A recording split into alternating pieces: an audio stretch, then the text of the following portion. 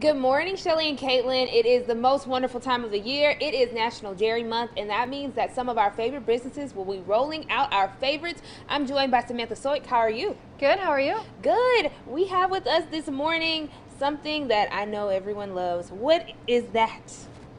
Fresh Wisconsin cheese curds. Oh, we love those. Yes, we do. Now, what's in the Culver cheese curd? It is unaged cheddar cheese in white and yellow.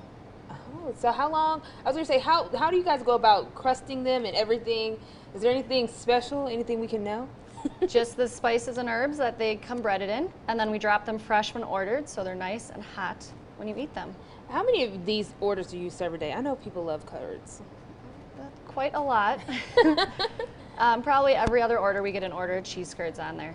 And Samantha, just for fun, I have to ask, the dipping sauces, we had this debate off air. A lot of people like a lot of things with the curds. What two sauces do you recommend?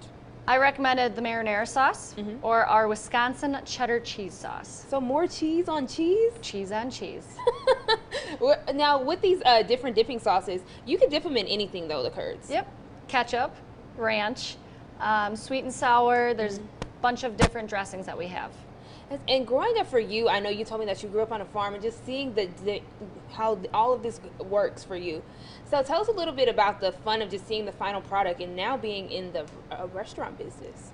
Growing up in the farming business, seeing from farm to table is amazing on the products and where they come from. That's right, and they come from right here in Wisconsin. It looks delicious. I can't tell you, I gotta wait to dip them. I didn't get to do it on air, but Shelly and Caitlin, I'll give you the final taste test after the break. Now to you guys. A cheddar cheese sauce is making me so hungry. Now we want deep fried things and ice cream. We are just a healthy breakfast today. Thanks, Faith.